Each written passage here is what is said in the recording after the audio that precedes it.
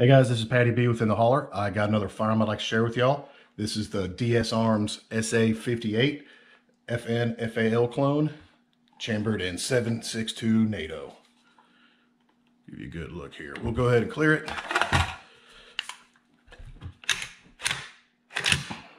And clear. The SA58 is a gas-operated tilting bolt, short stroke gas piston, a semi-automatic battle rifle made in the good old US of A. You know, back in the day, DS Arms bought machining and tools and extra parts from Steyr to build clones of the Austrian STG-58, their version of the FAL here in the States. So I'm not going to go over the history of the FAL too much because that's just way too long, and there's people that know far better than me. If you want history on the FAL, I would suggest going to the YouTube channels Forgotten Weapons and Michiko, because they've forgotten more about the FAL than I know. But the short history is, they call it the right arm of the free world because during the Cold War, the vast majority of countries adopted this, and this is what they had to keep the Russian bear at bay. Yeah, some people adopted the HK-G3 style rifles, and the US, of course, had the M14, but the vast majority carried some copy of this. So we'll go over the features on this real quick.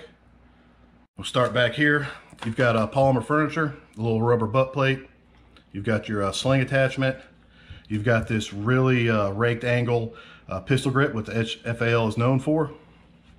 Takedown lever, safety, of course your trigger. Magazines, typically 20 rounders, and they're rock and lock, similar to an AK. This is your magazine release. Push that, and there you go. And there's your charging handle, which is non-reciprocating. Go ahead and double check we're still clear. And this is your bolt release / bolt catch.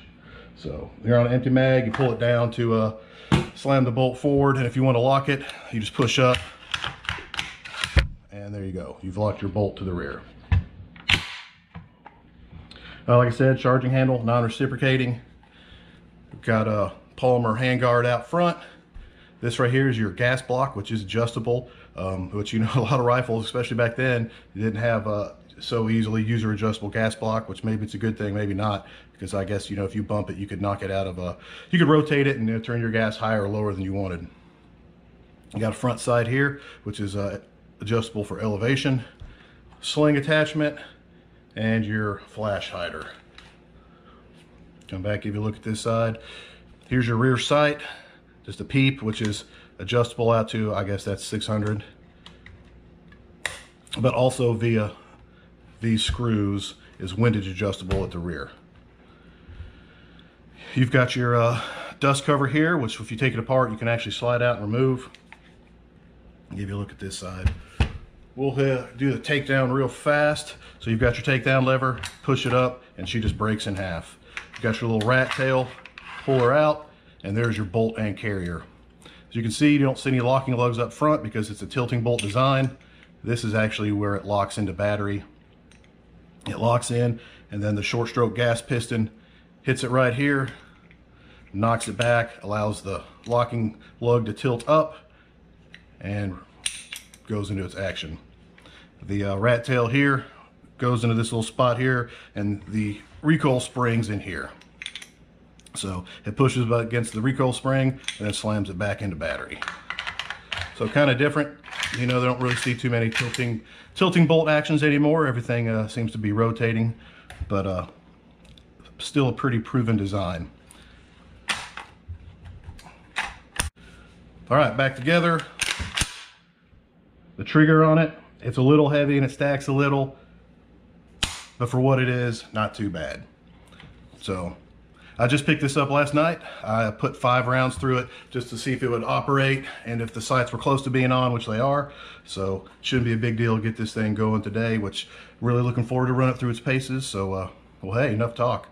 Let's take this bad boy outside and ring a little steel. All right, we got some PPU, 145 grain, 7.62 NATO. We'll take some shots at 100.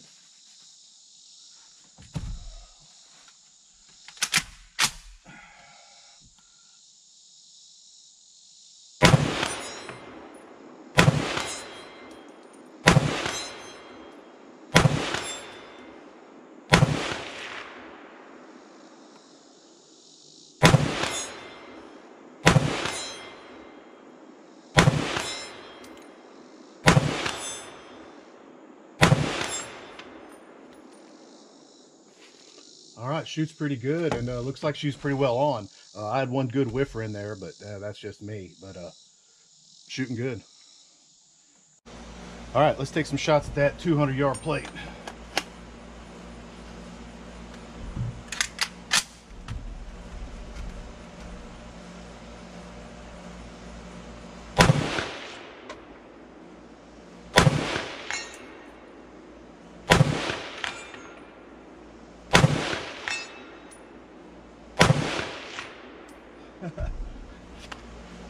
Well, I knocked the 200-yard plate down, but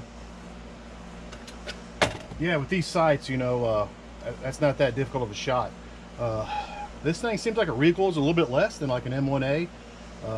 The trigger is probably not as good. The ergonomics are probably a little better, but this is definitely a lighter and trimmer battle rifle than the M1A. Of course, this has the 18-inch barrel where, you know, factory M1A is, what is it, 20, I think, 21, whatever it is. But this thing's shooting well, shooting well. When I do my part, it's good enough to do its.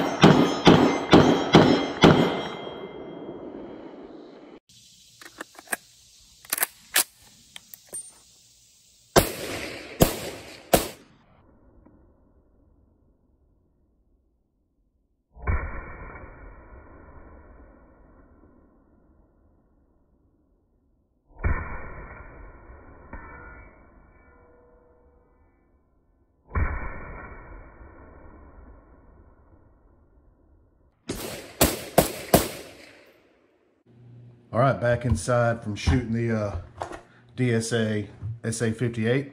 Go ahead and make sure she's clear. And clear. Yeah, I put about 200 rounds through it over a 2-day period.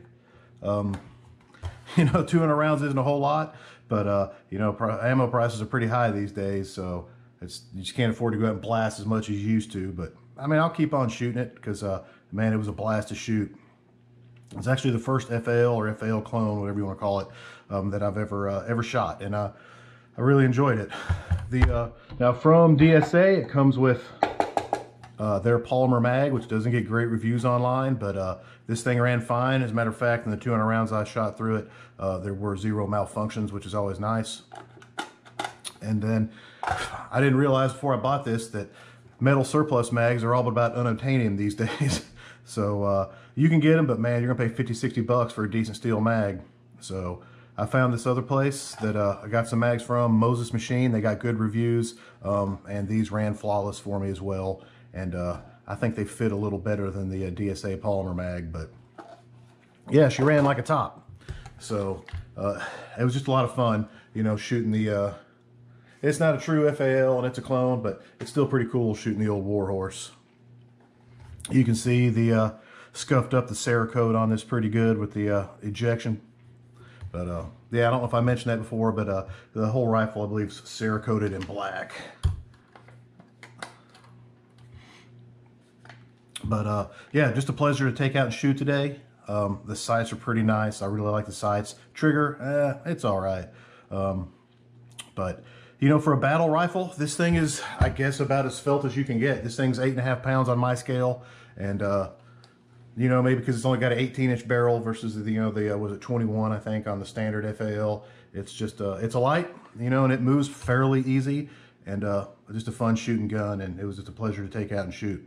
Which it better be, because you know it's not cheap, spend a lot of money, but pretty nice. It was also nice that ran flawless and that the sights were pretty darn close right out of the box, which makes it pretty cool. So you're not wasting a bunch of ammo trying to get on paper. Well, there you go, guys. DS Arms SA58. Y'all have a nice day.